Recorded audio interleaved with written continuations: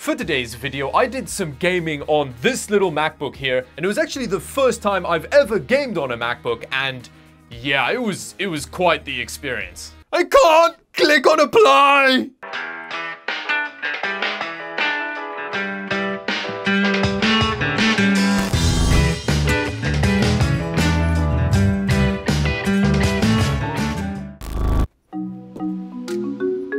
This is the first ever MacBook Pro on the channel, and just having it in the office makes me feel like I need to start drinking pumpkin frappuccino lattes or whatever. I'm sorry, MacBook. I'm just lashing out at you because I'm intimidated by you.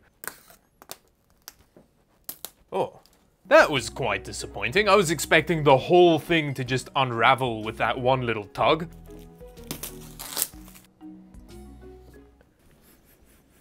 That does not smell like a new electronic device. I think Apple puts like a scent in these boxes. It smells quite nice. It's very like neutral, clean smelling. Wow, that's thin, but has a nice reassuring weight to it. And then in here it says designed by Apple in California, which I find is a little bit of a weird thing to brag about. But anyway, let's see what kind of documentation we get in here.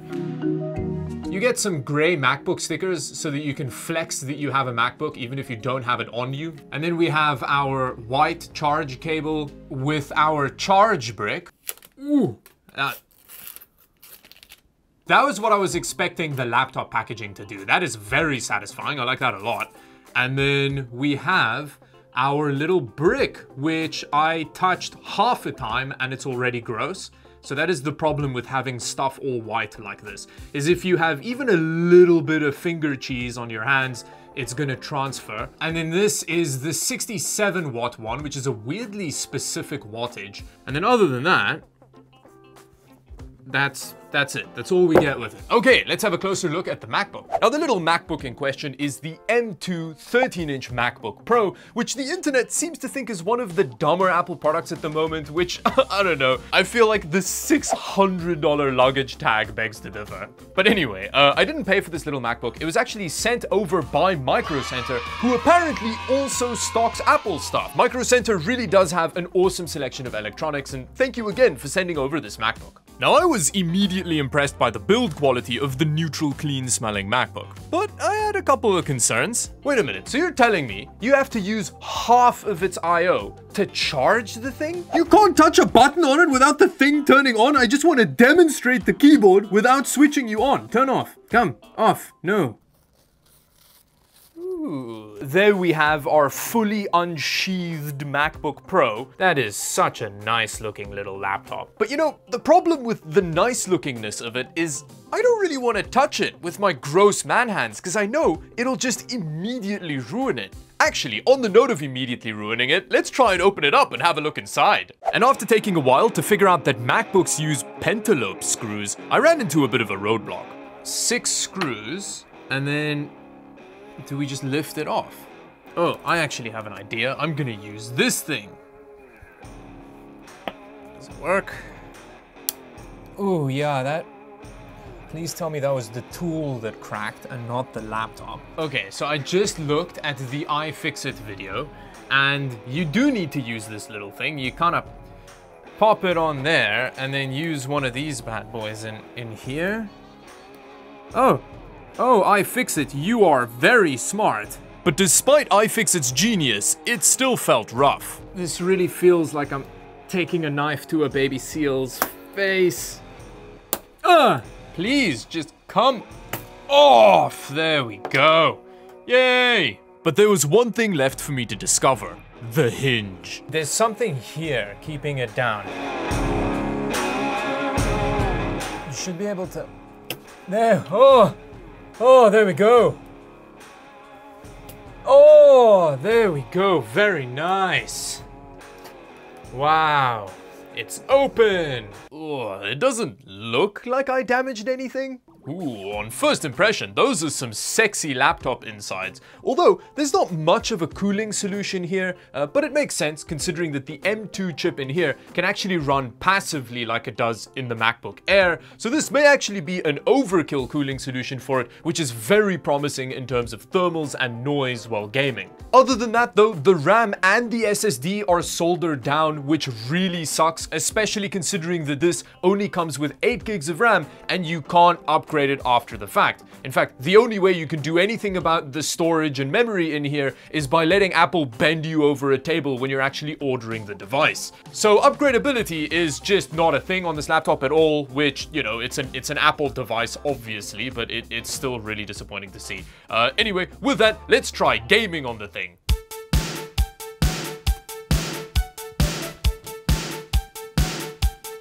Okay, there goes half our ports. Nice. Hello. Ooh, that is a pretty laptop. As I was setting up the little MacBook, I was really flexing my Apple knowledge. Let's go up here and get some more about this Mac information. It's about as far as my navigating macOS knowledge goes. The News app has the same icon as Dota for some reason. That's really weird. The keyboard of the little MacBook is fine. It does feel like it has more key travel than it looks like there's space for, so I guess that's impressive. In terms of the trackpad, I like the size of it, although even on the firmest settings, I feel like it registers clicks too easily and doesn't give you enough haptic feedback, which means it's easy to accidentally click when you don't mean to. The aggressive lack of ports on the little dongle book is definitely an issue, which means the little Acasis USB hub from the last video already saves the day. Oh, wait, I was supposed to be talking about gaming. Well, while I was struggling to install Steam on the MacBook, I decided to have a quick look at the Apple App Store's game selection, which, aside from a whole bunch of phone games,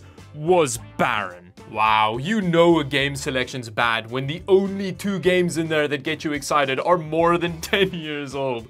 Oh wait, there's Disco Elysian. That's cool. Oh, we also have Psychonauts 2. Apple, you spoil us. And once Steam was installed, it didn't get a whole lot better. Even most of the games without that little circle of death next to them don't seem to work. And despite Steam constantly trying to convince me to just use a PC instead, I eventually found some games that worked.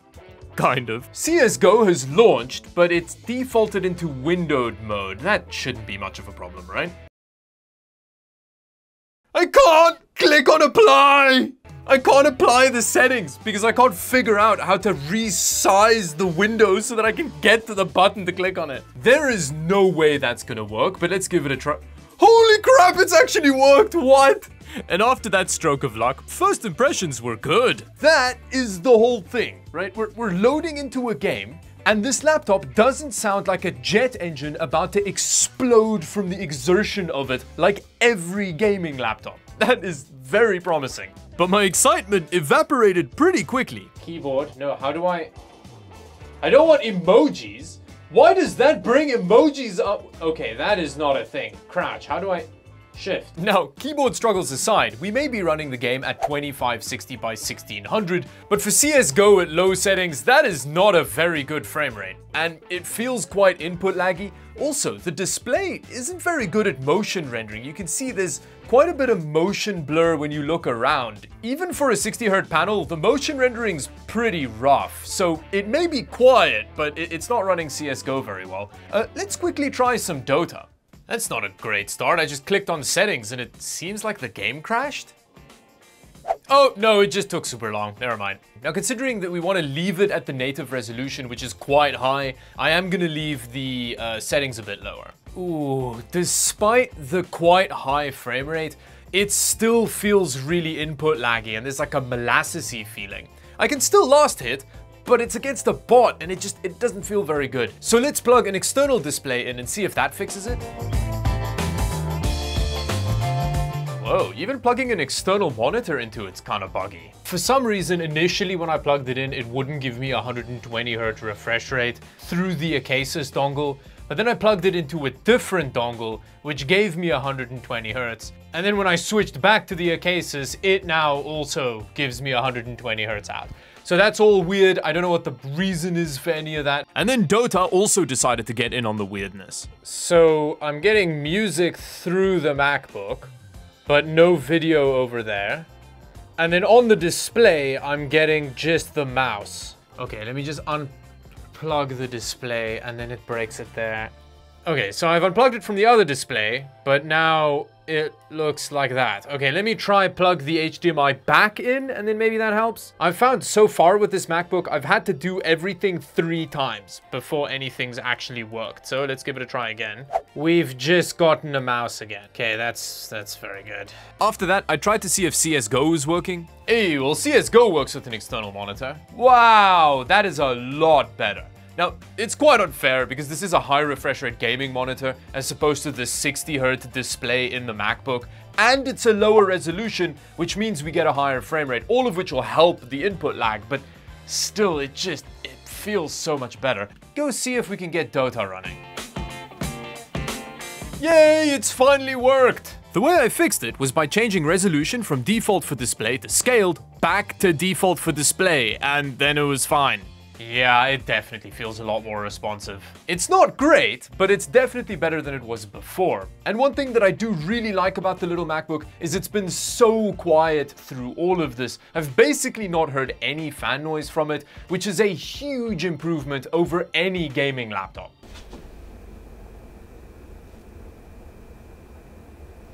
Now, just to compare more directly, I did try playing Dota again on the MacBook display with a more comparable resolution. And yeah, it may be retina sharp and have beautiful colors, but wow, is it not good for gaming. Now, I also tried Dirt, but getting it to run on an external monitor was the most annoying of any of the games. When you launch the game, you have to do it without the external monitor plugged in, and then you have to go into the settings. Once you're there, you plug the monitor in, and then there's like a 30% chance that the settings won't lock off and force you to use some very low resolution default setting. But most of the time, the settings locks you out, so then you have to restart the whole process again and hope that this time the settings don't lock you out. And you have to do this every time you want to play the game. So you have to decide, do you want to display struggle or use the monitor in the MacBook that has the motion rendering and input lag of a 90s plasma television?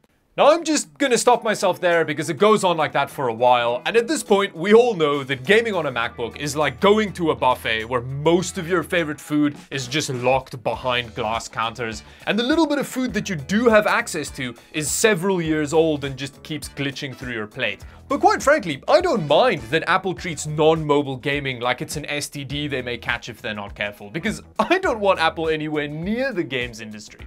The one thing that Apple is good at, above all else, is finding a way to charge unbelievable amounts for things and then having people still buy them. So they're just gonna find a way to make gaming even more expensive. And it's not like game publishers need any help milking their customers dry, but if Apple starts buying game publishers, we may get Apple exclusive games, which would mean we'd have to buy a $20,000 MacBook just to play League of Legends or whatever. Can you imagine what would happen if Apple buys a company like Nintendo? Hey, I just want to buy one of those new Nintendo designed in California Switches, please. The one that's made from brushed aluminium, so it's disgusting after the first time you've touched it. The base model for that is $2,000. Whoa, that is way too much money. Yeah, but remember, it smells neutral clean from the box. Yeah, I guess you gotta pay for that. That makes sense. Oh, by the way, the base model doesn't actually come with any storage in it, and you kinda need that for it to work. But luckily, we have new neural SSDs, and getting a 256 gig one only costs an extra $1,200. That is insane! I'm just gonna buy the base model and then I'll add my own storage. But you can't upgrade it yourself because it uses the new neural SSDs. It's just an OEM Samsung drive. I can see it from here. Yeah, but it's got neural in it. There is no way anybody's gonna pay that amount for it. They all did. Do you know what? No thank you. I don't want it anymore. Okay, well, I guess you're not going to be able to play the new Smash Bros. Then. Look at all these awesome screenshots without any actual gameplay in it. Fine, let me call my bank. Oh yeah, did you want a charger with that?